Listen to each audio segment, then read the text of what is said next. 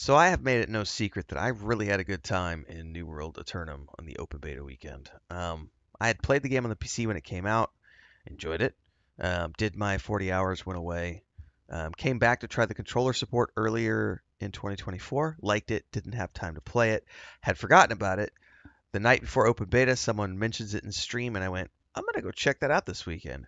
And I'm so glad I did. It was a blast on the PS5. Some of the things I remember are there, like the core gameplay loop is still there. The way the game plays is still there. But the combat has been heavily refined. We've got better character creator. We've got a new intro. There's a whole bunch of cool stuff in here. They've got a brand new main series quest that goes all the way through. And the big thing is they're bringing parity to all devices. So, well, I shouldn't say all, but PlayStation, Xbox, PC are all getting the New World Aeternum treatment. So if you own it on the PC and you already have the expansion on the PC, you're going to roll right into this version on the 15th of October, or you can pick it up on one of the consoles. I have yet to decide which console I'm picking it up on. I played it on the PS5 over the open beta weekend, and it was fun. But for long-term play, I do prefer the Xbox controller, just because I get thumb fatigue with the PS5 controller. So I'm gonna have to wait and see which device I get it on. But I am gonna be playing this. It resonated good with our audience here on YouTube and over on Twitch. We had great turnouts for the streams. We had really good reactions to the videos. Everyone seemed to be having a good time.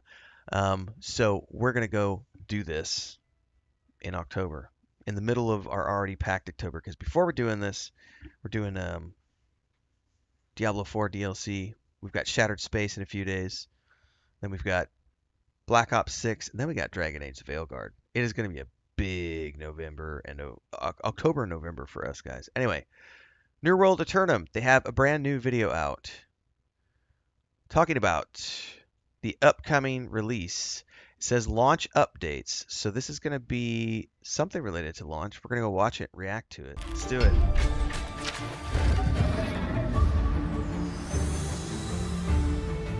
When New World launched in 2021, we could have never anticipated the incredible response it received.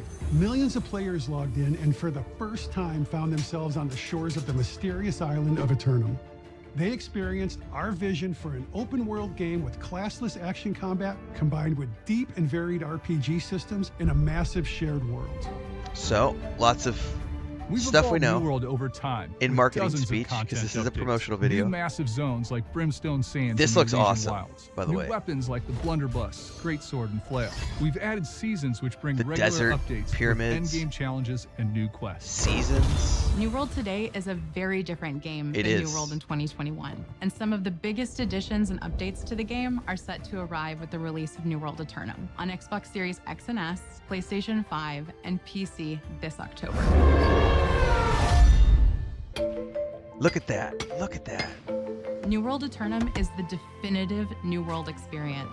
It's all of the content added to the game since launch, plus a number of exciting features and updates for both new and current players. Which is great. For the campaign, we've created a bigger, better, more cinematic experience that can be completed solo or cooperatively. That's okay. I'm going to pause right there. storytelling has Hold up. evolved. That is the most important thing that they have said this entire trailer. Is that right there? Let's back that up just a second. So they've renovated the entire main series quest line. Bigger, better, more A cinematic. bigger, better, more cinematic experience that But can here's be the most completed important solo. part. That can be completed solo or cooperatively. This is a huge, huge deal. So in the base game, if you were going to level up your character, you had to go through the quest in a certain order. And there were dungeons that had to be done with other people at the time. And that was a pressure point for a lot of players. I went into it with a gaming community, so I didn't have any problems doing those dungeons. But I appreciate and respect the fact that there are solo players who don't have pre-made groups, and it's a struggle for them to find groups to do content, especially if they're not necessarily social people, or maybe they never have played an MMO before. It's a really good idea to have player agency there. It's one of the areas where I think World of Warcraft has done a really good job in making sure that their game is accessible to as many players as possible. Final Fantasy XIV is another great example. But providing players with a solo way to finish the main storyline, and having an optional cooperative experience for the players who want to take it to the next level, get a little bit better gear, and do things with other players and have a little bit more challenge. I think it's going to be mentioned in this video, but they have added for the first time ever an actual raid. It's the first raid they've added to New World. It's a 10-man raid. I think it would be very interesting to see that at some point. Probably not in 2024, but it'd be cool if I could get to that by 2025. But it's a very interesting addition to the game, and for me, it's the best thing to come out of this revamp is a way to have this cinematic narrative experience, which is the way I love to play games, and have it be in such a way that I could play it all the way to the end solo. Just like a lot of other games. I could do Star Wars: The Old Republic, I could do Lord of the Rings Online. These are older games, but still. World of Warcraft, as a more modern example, Guild Wars 2. These are all games where I can solo my way all the way through the main quest line. And then there's group stuff around me that I can go do when I want to do group stuff. We have, there's I don't know if they're going to mention it. I should probably watch the rest of this video, but still, like the towns, leveling up the towns. That's a cooperative experience that you can participate in if you want to, but you don't have to. Same with the PvP. You can participate if you want to, but you don't have to. It's entirely consensual. But this right here, main storyline that you can complete all the way on your own solo. So that's a great addition. For console players, it's going to be essentially your single player third-person RPG experience, third-person action RPG. So it's going to be like a lot of other things you've played in that arena. Or cooperatively. The storytelling has evolved with new cinematics, new quests, and refined progression and leveling systems. By the way, the voiceovers, players can interact with NPCs, everything we saw was with a new and enhanced amazing. dialogue system, and everything has been optimized with full controller support. There's also a new player experience to help introduce players to the world and of it's Aeternum. really good. It's beautiful. This new player experience is and really acts cool. as a great introduction to the deep lore and mechanics of the game. For New World veterans, we have some really awesome endgame experiences planned for you as well.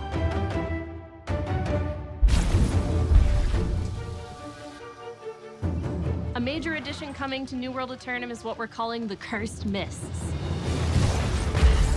Tell me more. Cutlass Keys has been transformed into a larger and more treacherous open world PvP PvE zone. When Interesting. players enter the mists, they're immediately flagged for PvP. All bets are off in this area. It's a total free-for-all. No grouping, just every adventurer for themselves. So this is the optional PvP. This free-for-all zone is also heavily populated with new enemies, special resources, and valuable treasures in cursed chests. This sounds a lot like what they're doing in Dune Awakening. They've made the open desert with the Coriolis storms is going to be the optional PvP zone, and that's where you're going to go to find the best rewards, the best spice blows, really cool treasures, crafting materials, all these harvestables, like lots of things that only spawn in the desert are out there.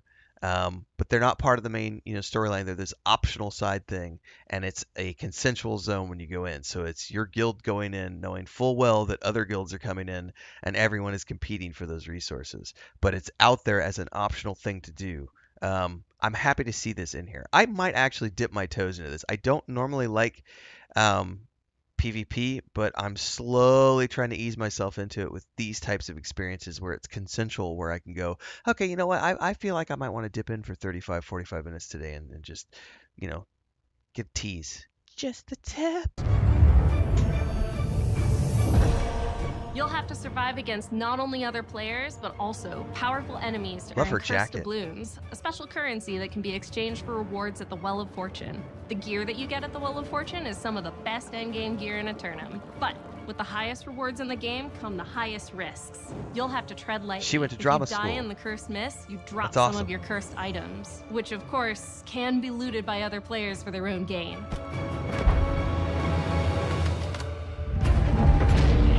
One of the most exciting new features coming to New World Aeternum is our first ever 10-player raid, the Hive That's of cool. Gorgons. After defeating Medusa in New Olympus, players will learn of a new threat.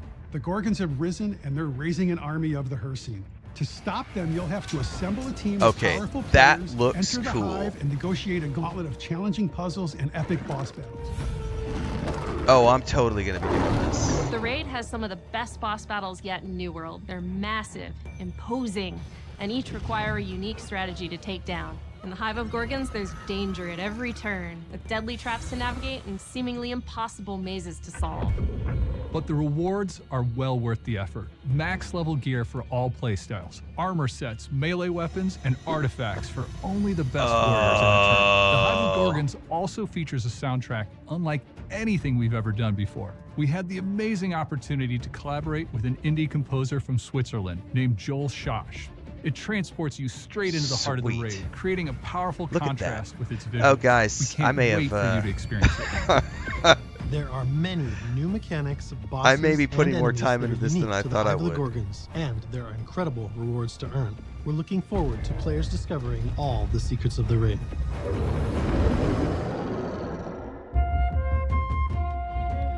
Whether you're a new player or a seasoned veteran, New World Aeternum I've got an is idea. stacked with amazing new adventures. Wait till the end. Gear scores It's being increased to 725, and nice. we're introducing new daily soul trials, which are challenging single-player boss fights Oh. with powerful gear. Matchmaking Trials. will be featured across all game Oh, we modes, did making it two of easier those than ever trials to in connect the with friends and new players. in the open We'll also beta. They continue were to really run hard. Seasonal events post-launch. To our community, a big thank you. To our existing players, thank you for holding off the corrupted invasions and building a great community. To our new players, we I love wanna her outfit, by welcome the you way. to That jacket. Aeternum. It's not just the There jacket. is I love a the whole beautiful ensemble. world awaiting you. This is the first chapter of a new era for us, and we can't wait to share everything we've been working on with you this October. We'll see you in Aeternum. I think I'm gonna have to get this for the Xbox because my initial plan was I'm just gonna go play the single player campaign, which is we've talked a bit with the open beta community. I think most people are estimating 40 to 50 hours for the main story quest line, which is a pretty good investment. That's like a 2 week haul. I can do that in about 2 weeks in terms of streams and everything else. However, seeing this now, because my plan was just do that single player storyline, go away, do all the other things I want to do, and then maybe visit this again in a few months and see where it is. But I think what I might do now, because I think we're going to be wrapping up, possibly. I'm going to have a vote soon, but we'll see. There might be a position, there's another night of the week where I could do this. And this might turn into something where I continue playing it like once a week on that night for the next few months, working my way through it. Because I've been doing that with No Man's Sky, Lord of the Rings Online, and just continuing to play those outside of the mainstream sessions. We might have to do something with New World Aeternum that goes beyond just the main series questline, because that raid zone looked really, really cool. I like the idea of actually putting in some time and seeing some of that, which will push me beyond that initial 40, 50 hour mark. We'll see. We'll see. Big thing is, I am going to be playing this on October 15th. And yeah, I think we're going to go Xbox. It's going to be fun, everybody. So this is getting smashed in the middle of next month. But before we get there, we have other games we're playing. So hopefully you're going to stick around for all the other things that are happening here. I'm playing Starfield right now. We're moving into Shattered Space at the end of the month. Then we've got the Diablo 4 DLC. Then we've got New World Tournament. After that, we've got Black Ops 6. Then we've got Dragon Age: The Veilguard. Lots of games to play in November. Then we have Assassin's Creed Shadow and Stalker 2. And then in December, we have Indiana Jones and the Great Circle. And somewhere in there also is the Greedfall 2 open beta. Well, early access, I should say. And Path of Exile 2. See you in the next one, everybody. Daily streams at 9 a.m. Mountain and again around 4 p.m. Mountain. See you in the next one.